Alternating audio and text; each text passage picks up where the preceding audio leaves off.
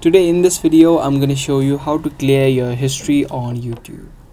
If you don't want other people to see your search history on your YouTube account, then in this video, let me show you how you can easily remove and clear those history. So without any further ado, let's get right into the video. Open up your YouTube app first and then tap on the profile icon on the top right.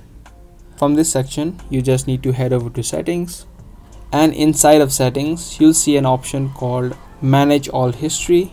You just need to tap on it and then select your Google account. Once you select your Google account, it's going to take you to the section of Google. Now by default, you can see the auto delete will be selected to 36 months. If you want, you can also change it and set it to a shorter duration, such as 3 months. So if you select the 3 months option, your search history on YouTube will be deleted every 3 months.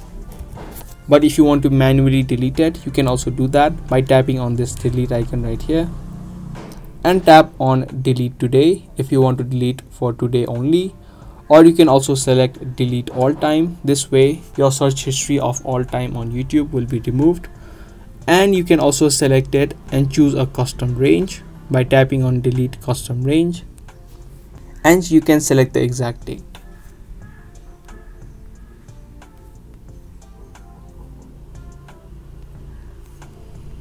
So this way, if you now tap on next, it's gonna only delete the search history between these dates.